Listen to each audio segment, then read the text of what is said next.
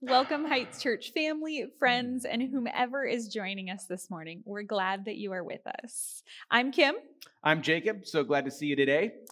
Babe, I know you love Christmas, but this has got to go. No, I just want to hold on to it. I know it's a couple days ago, but I still oh gosh, love Christmas. I know he does. I miss it already. Alrighty. Yes, you do. Thank you for coming to our live stream service this weekend as well as next weekend. We are going to be on an online platform only to give our volunteers who have been giving tirelessly of their time a nice rest. Yeah. And I want to give a big shout out to our kids ministry people. If you don't know that, a couple months ago, we hardly had any volunteers left. Through COVID, we started meeting again at services at 8:30 and 10. They've managed to pull off enough volunteers to put a full kids program from 0 all the way to 5th grade. And the Generations is meeting. That's our middle school and high school at the 8:30 service. So that's just awesome to see them pull that off. It is. We've even had people volunteer for the outside parking team in case you've seen them trying to roasty toasty themselves next to the fire and keep warm. They're not only there to make sure people safely get from their cars into the building, but those who are watching via FM transmission and the screen outside that are safely in their cars joining us, that they know that they are part of the community, they're home, and they have a host or hostess. We also have people serving on the sound team, on live stream, on media, service hosting, preaching, sanitizing seats in between services. There are lots of people who are volunteering and stepping up to still serve and be a part of the community. Yeah, we just appreciate all you. And if you're tuning in today and you're watching on Facebook or on YouTube, just take a moment to either comment. We were trying to encourage you to interact with one another. I know church feels different when we're watching it from our living room, but like and share. I know this message today is going to bless somebody. Absolutely. And we don't want anyone to feel disconnected. So, guess what we're going to share with you? The Heights app. The Heights app. In case you haven't, I don't know, maybe people haven't heard about it, maybe once or twice. But if you go to your Google Play Store or your iTunes Store, you can search for Heights FC as in Foursquare Church. Download it. It's completely free, but it has ways that if you need prayer throughout the week, if you want to know what events are coming up, what's happening within our community, and or what groups we have going on, what the last message was, all of those resources are right there at your fingertips. In fact, we have a couple exciting things happening in 2021. Absolutely. If you go to the Grow and Go tab, you'll see that in January and also in February, we have a couple new groups. We have Sharon that's kicking off a grief group. So this has been a hard year for a lot of people. So this is a chance for us to support one another. Amy Charbonneau is kicking off How to Study Your Bible. And then just stay tuned. We'll have Rooted and other discipleship classes kicking off. But I did hear a little birdie tell me that there's something exciting that you and some ladies are spearheading. We are. Sorry, guys, not to leave you out. But women, there is some stuff rolling out just for us in 2021. So stay tuned for more information on that. This morning, we are going to have Sam leading us in worship, and Anton is going to share the message with us this morning. If you don't know Anton, Anton is our church planter. Him and his wife moved out to Davenport this year in the midst of COVID, and they've really gotten a chance to know their communities, and they started to plant the gospel and form people around them. And we're hoping that by fall of 2021, there'll be our first campus in Davenport, a church plant out there. And so he's come on staff with us here at the Heights Church, and he's learning all the ins and outs, and part of that is learning how to preach. And so we're excited that he has an opportunity to share the word with us today. Yeah, but before we get to the message, Sam's going to lead us in worship, and the first song he's singing is Great Things. And I know some people are thinking 2020 hasn't been that great, but I will tell you firsthand that I have got to witness miracles happen in people's lives, that I've got to see people saved by the power of Christ and understanding that his death and resurrection and bone-jarring love for us conquers all. And so as much as 2020 hasn't been people's favorite year, God has been in the midst and he has been doing great things. And you know what? In 2021, he's going to continue to do great things. Before we do that, will you please bow your heads and pray with me? Heavenly Father, thank you for everything that you've given us. For the family, the friends, coworkers, people just surrounding us that maybe we forget to be thankful for. This morning, as we worship you, as we pray, as we praise, as we hear your word, may our hearts be open. May our minds be willing to intake exactly what you have for us. And may we go into our week changed because of your word. We love you and we praise you in Jesus' name. Amen. Amen.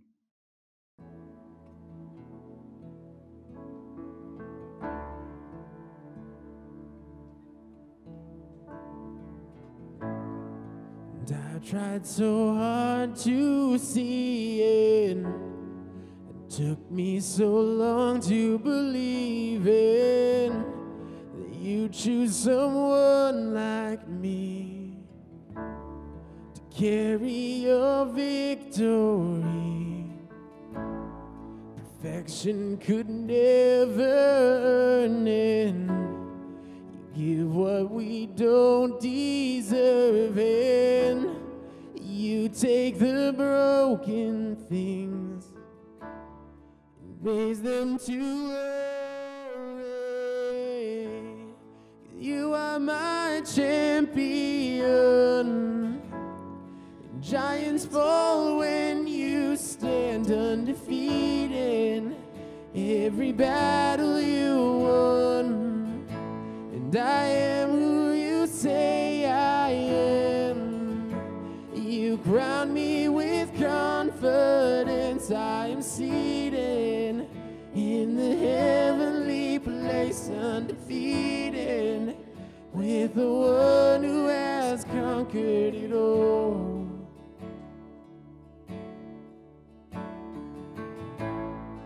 Now I can finally see it, teaching me how to receive it.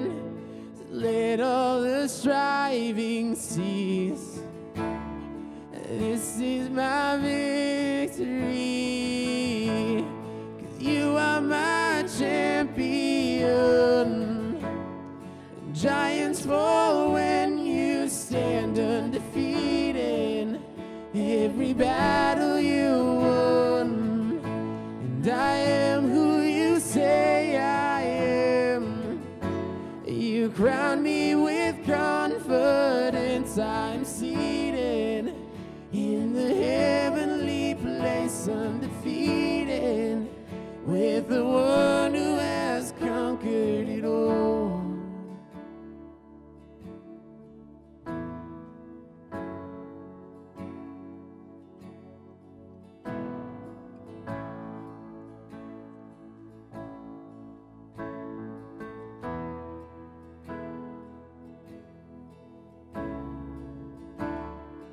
When I lift my voice and shout, every wall comes crashing down. I have the authority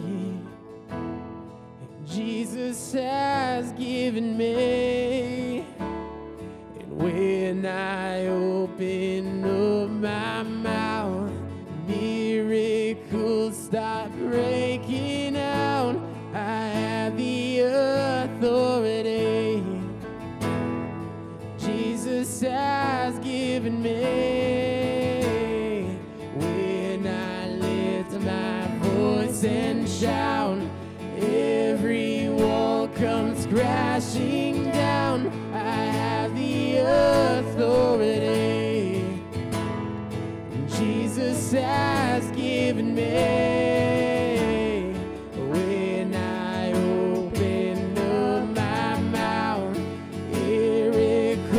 Stop breaking out. I have the authority Jesus has given me. You are my champion, and giants fall when you stand undefeated.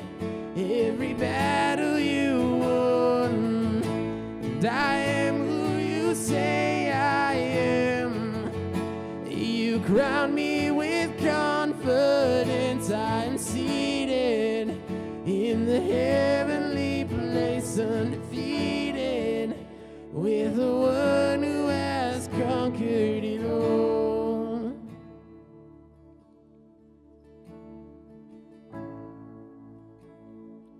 Let's pray. Dear Heavenly Father, God,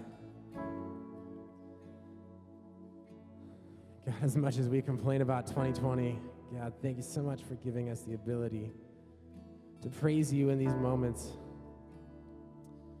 And God, may we just look back as we enter 2021, that we can see your glory, your work, your mighty hand in 2020, and may it shape 2021. to just be a work that only you could do through us. Father God, and as we bring this message, Father God, just open our ears and open our hearts to what you have for us today. And I pray this all in your heavenly name. Amen.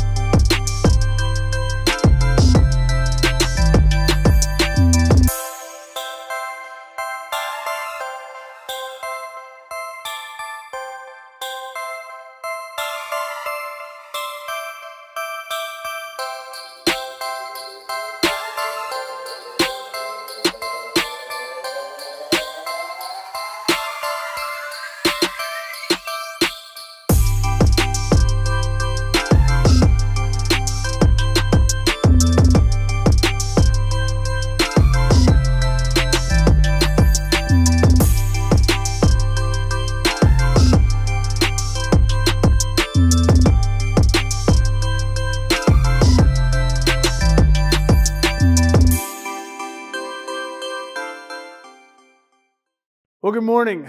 It is really good to see everybody at home in their jammies, just enjoying coffee on this beautiful, beautiful Sunday morning. My name is Anton, and I was asked to speak a couple weeks ago. And honestly, when I was asked to speak for the end of the year message, I didn't want to. I didn't want to close out a year. I didn't want to close out this year, if we're being totally honest, because it's 2020, and nobody wants to deal with that anymore. But it got me thinking, that little bit of this is 2020, it got me thinking. I wanted to bring something joyful. I wanted to bring something that we could focus on the good, something of substance. And I wanted to defeat this rhetoric that 2020 was a dumpster fire. Because it was. Sometimes it was. There was a lot of ups and downs, but even in those dumpster fire moments of 2020, we got to see individually and as a church body, we got to see God's promises and God's faithfulness just rearing through those storms every single time. So coincidentally, this morning I've titled my message just simply Dumpster Fire. And your first thought is, because this was my wife's first thought, was, Anton, that's going to be kind of a hard argument to make that 2020 wasn't a dumpster fire. But I said I wanted to speak joy. I wanted this to bring joy. I wanted to focus on the wins that we did this year as a church. So let's unpack that. At the beginning of this year, if you can remember through all of it, at the beginning of this year, we had this word, and it was build. And it wasn't hard for us as a church to grasp that word, right? To envision, build. We had great vision casting at the beginning. We had JJs in our sights. We were going to build. But that word, that action, that mindset went so many different directions. In fact, it went so many different directions. Sometimes it wanted to make our head spin. But not once as a church body did we ever say, I don't think that's the direction we're going to go. I don't think we're going to pursue that. In fact, we said the exact opposite. If there was a small chance of hope, if there was the tiniest glimmer of hope that we could build a relationship, that we could build within our community, that we could build with our neighbors, that we could restore faith, then we pursued it. Even that small chance, we pursued it fervently. So my big idea is this morning, that when we answer God's call, we get to be a part of something so much bigger. With that word build, a lot of us thought we were just going to build a building. Like I said, that was the vision cast, that was the whole project at the beginning of the year, was the building. Get the community center up, get the hub rolling. And we were going to build a whole entire spot to bring life to Airway Heights. All right? That was the vision, and I love that vision. It's still happening today. I mean, you've driven by it 100 times. But what we didn't see, like Jacob said last week, is this big picture, this stuff that's happening over here and this over here and over here, because we were focused on this. Not only did JJ's get a facelift, but I personally have seen relationships restored. I personally have been a part of neighborhoods that have come back together, that are throwing block parties again, even in the midst of COVID. And if you're like me during this year, through the ups and downs, my faith has been restored like never before. And I think here at the Heights, we are really good about celebrating the wins. We are really good about celebrating Sundays. We're really good about celebrating small victories. But I want to take a look at a little different way of how Paul did it. So we just finished this series in Philippians, and if you go back and turn to Philippians chapter 1, verse 3, we'll kind of unpack that a little bit. So as a guy who is jumping into this church plant, me and my wife, we're jumping into this church plant business. We're meeting people, we're helping people develop, and we've learned very quickly that when you get a letter from a guy like Paul, it wasn't always the greatest.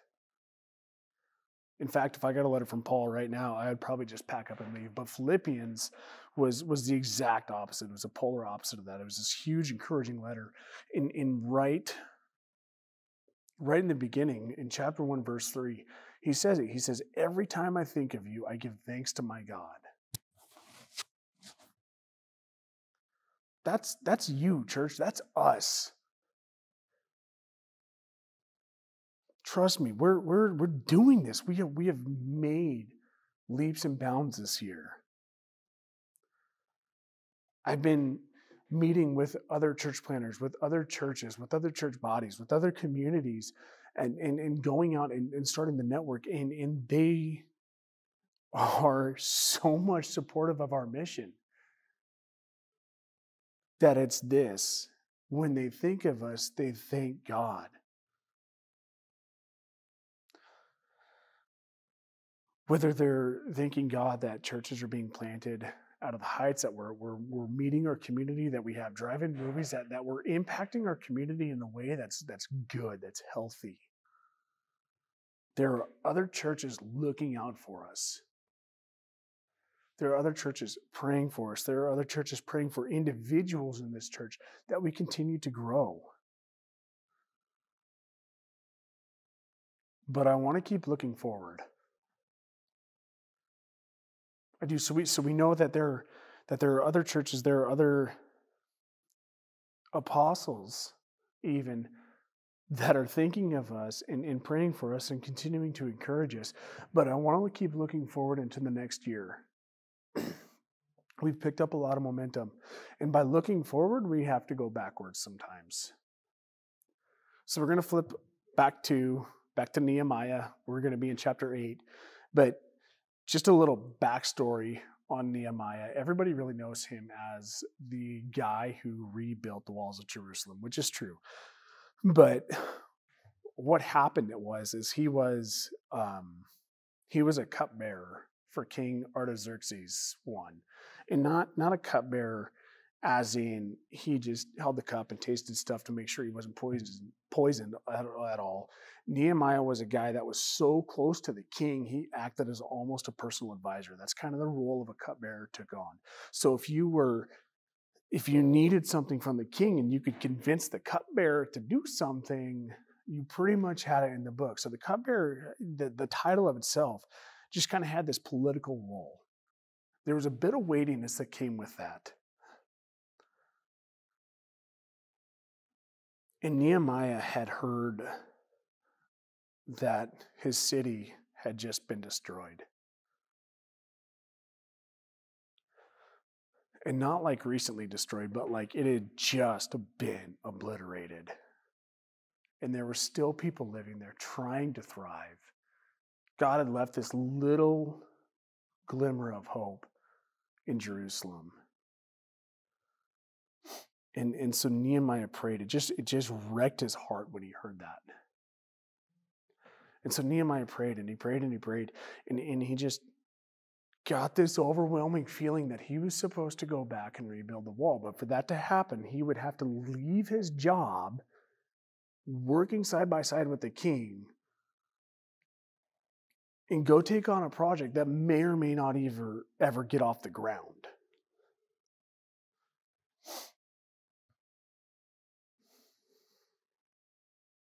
So he went and asked the king. Not only did he get extreme favor from King Artaxerxes I, he got extreme favor from God. This was God's call for Nehemiah, and Nehemiah answered faithfully and became part of something so much bigger. So long story short, he gets there. He gets to Jerusalem. He vision cast of why this wall needs to be rebuilt. He starts motivating people again. He starts getting people on board to start rebuilding and celebrating again, even the smallest victories. Right? They had enemies all around them that were opposing this building of the wall, and Nehemiah just kept motivating and going and going. Hey guys, we have to keep going.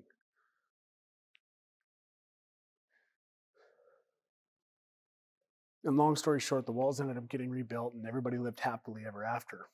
But after the rebuilding of those walls, something amazing happened. This is the part that I want to capitalize on this morning. After the rebuilding of the walls, the people, through the physical labor of building,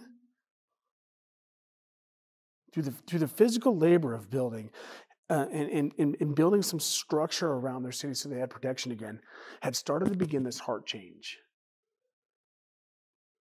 That renewal of faith in them started happening again.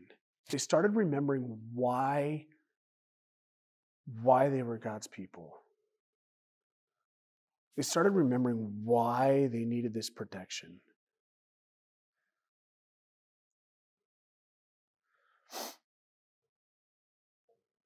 There was a lot of behind-the-scenes spiritual growth, much like that's happening at the Hub right now. I have not volunteered there near as much as some of the other people in our church. And I continually hear stories about contractors who are working there who get to walk around and see those prayers on the wall, who get to walk around and say, man, can you guys pray for this? Because this is happening and I don't really know what's going on. Even through that build, there's this spiritual growth happening behind the scenes.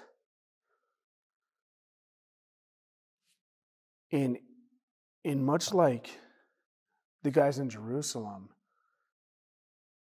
we get to see that God's love is not failing. God's promises are not ending. The promises and blessings that he bestowed on that group of people, building that wall, lasted centuries. In fact, they're still held up to this day. That heart change that began on that build swept through the city. It began this cultural shift. And it was unstoppable. Church, we have people in Airway who don't even go to this church, who are not a part of our church family, and they are showing up on demo days. They're stepping out and asking, how can they make their community better? How can they make their neighborhood better? How can they connect more? How can they help with demo? How can they help with construction? How can they help with this or that? How can they serve? Even after the demo, we still had non-church members asking how they can become part of the hub. It's not just us that believes in this. It's not just the Heights that's winning. It's this whole community. This culture shift is beginning to happen here. This culture shift of me is changing to give. And it's happening in Airway. It's happening in Davenport. It's happening in Spokane. It's happening across the West Plains. There's this spiritual breath of fresh air that is just overwhelming sometimes. We have people who have stepped out in our very church. We have people in this church who have stepped out and began prayer groups. We have people who have stepped out and began prayer groups at work, who are praying with other people who may or may not even believe, who may believe differently than they do. We have guys who are meeting before work at 6 a.m. and have been meeting faithfully. We have new life groups being formed. We have new serving opportunities being formed in different communities, in different neighborhoods. We have different neighborhoods that we're being able to reach because of how much we're hearing God's word.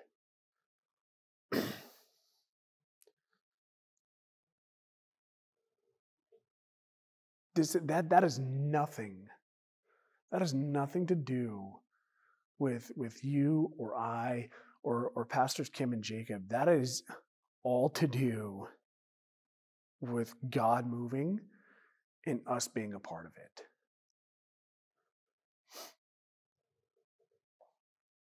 This same type of celebration happened in Nehemiah's day when they finished the wall. Nehemiah called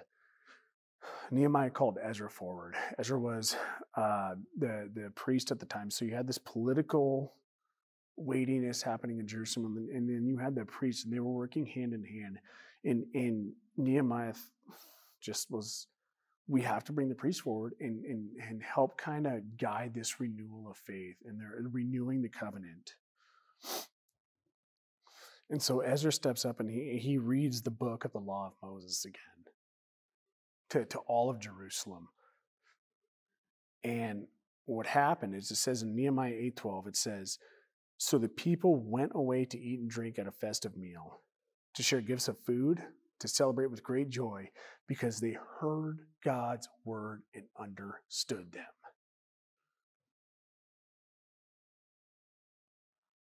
They heard God's word and they understood them, and it caused for this celebration. There was a renewal, there was a rebuilding. We did that, church. We did that this year. This is a celebration, much like it was then. We heard God's word. Build. We heard the word build. And we really didn't know build. If you're like me, I have never been a part of the whole start to finish on a building. I've been a part of almost every aspect, but I have never been start to finish. And most of us had no idea what we were doing when we were building, I being one of them. But that didn't stop us. We never looked at our community. We never once did we look at our community or the hub or our neighborhoods and said, man, I just don't know God. I just don't know. No, we heard God's word. We understood God's word. We didn't have all the bits and pieces, but we understood. We understood that God was moving in the West Plains and we had to be a part of it. So my main point is this. Faithfully answer God's call to do.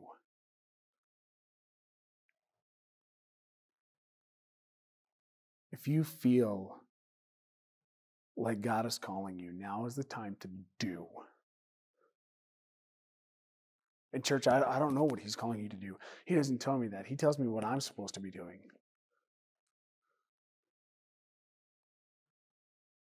Maybe he's asking you to start a life group. Maybe he's asking you to start a prayer group. Maybe he's asking you to be more involved in your neighborhood. Maybe he's asking you to trust him with your house, to trust him with all of your finances. Maybe he's calling you to volunteer in children's or to stand at the door and just smile at people as they walk in the door. Whatever it is, don't hold back. I want to encourage you, church, don't hold back into whatever God is calling you to do. You have a chance to help build something now here in our church, in our community, that is going to last. Nehemiah returned to Jerusalem and his heart broke. It just destroyed him to see where Jerusalem was. The wall, their only defense, was obliterated. The morale was down. They were against all odds. And Nehemiah's heart broke. He had just gotten a free account from the king to rebuild. He had gotten blessings from God and King Artaxerxes to rebuild. He had all of this stuff behind him, and his heart just broke.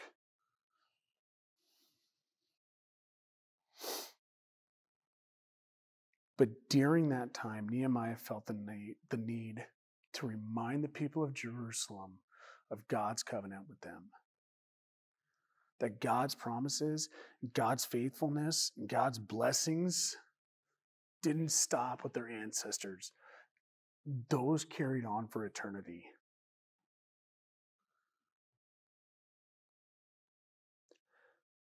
So yes, answering that call to go out and do what God is calling you to do, can be terrifying. Sometimes it doesn't make any sense. Sometimes we don't get all the bits and pieces. And again, last week Jacob said sometimes we don't get the 30,000-foot view. We don't get to see the big picture. We get to see what God's asking us to do. But do it boldly.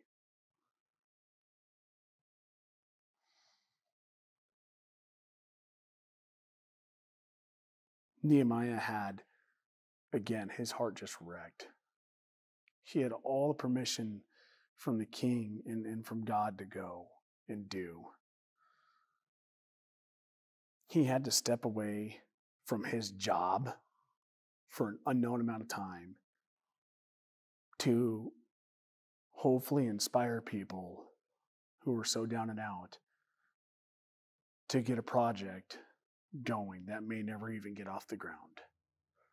But he went. He heard God's word, he understood them, and he went faithfully. When you do that,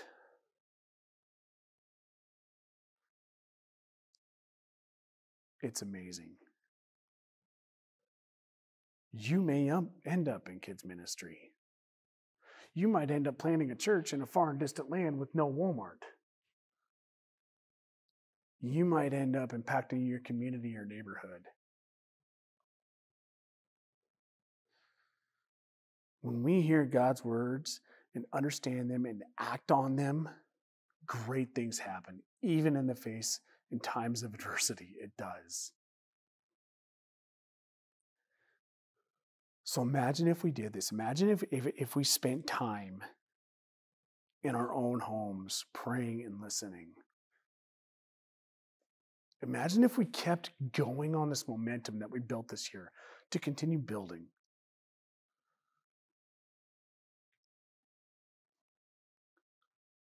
What if we individually got a word from God to ask us to go and do? What would that look like?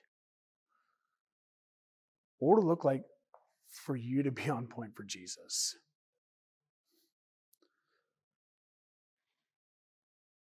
Most importantly, what would it look like to have your heart broke so much for something God's calling you to do that it demanded action?